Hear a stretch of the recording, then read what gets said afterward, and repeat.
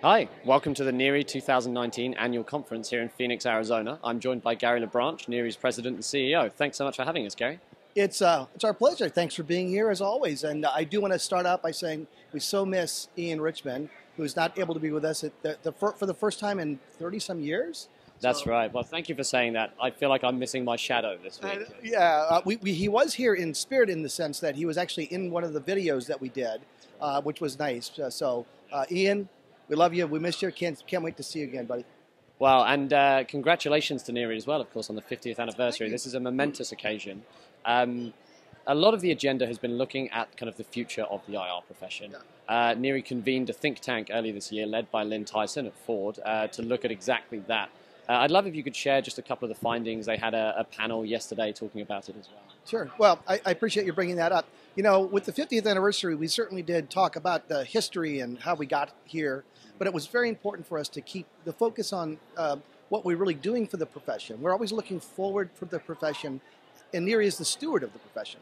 So we convened a think tank that utilized a modified Delphi process along with a survey of members and the assistance of a futurist to help have a small group of people really think through some of the trends and issues and disruptions that are facing the IR field. So the report just came out a couple of weeks ago. We had a wonderful panel discussion led by Lynn Tyson here. And we're going to continue to have that conversation throughout the course of the year. But the report talked about issues like the emergence of artificial intelligence, the changing nature of the IR profession as it has changed from a field that started in public relations to now a field that's deeply rooted in finance. And in particular, one of the major trends we saw as the idea that IR professionals really are strategic leaders of multidisciplinary teams within a company. They're not solo players. So think about going from thinking of IR as a solo sport to a team sport. And we think that that is increasingly going to be the future, which places a whole new set of skills in front of the IR professional, especially if that IR professional wants to become a trusted strategic advisor to senior management. Sure, absolutely. And a word that I've heard bandied around several times over the last couple of days, or a phrase, is Chief Intelligence Officer. Yes. There was actually just a panel on that just now. And it's interesting. I feel like I didn't hear that discussed last year, and it kind of embodies exactly what you're talking about there. Right.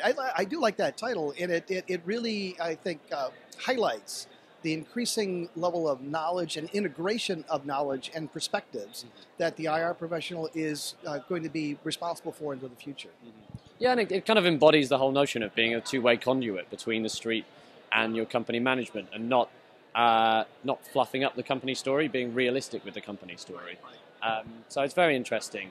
Of course, the other part of this conference has really been recognizing the first 50 years of NIRI, celebrating the first 50 years of NIRI, and it was fantastic that you were able to have Dick Morrill here, one of the original NIRI founders. How great was it to have him here at the ripe old age of 97? Amazing.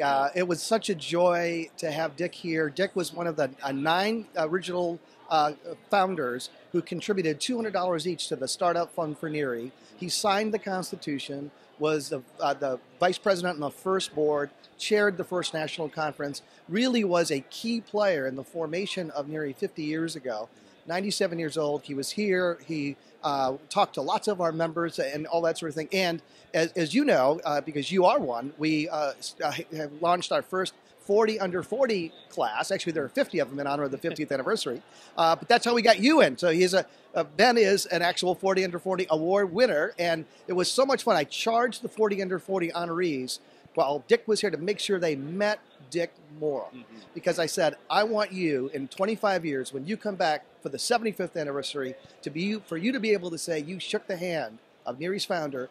And I told Dick, I expect you to be there to shake their hand again. Well, thank you for bringing up the 40 under 40, and it was fantastic to talk to Dick. He is sharp as anything at 97. He is. He's a legendary IR professional, and certainly a legend, and one of the only 2 surviving founders left. Thanks. Excellent. Well, thank you so much for joining us, Gary. Thanks for a wonderful conference, and let's go and enjoy a cocktail. You don't have to ask me twice.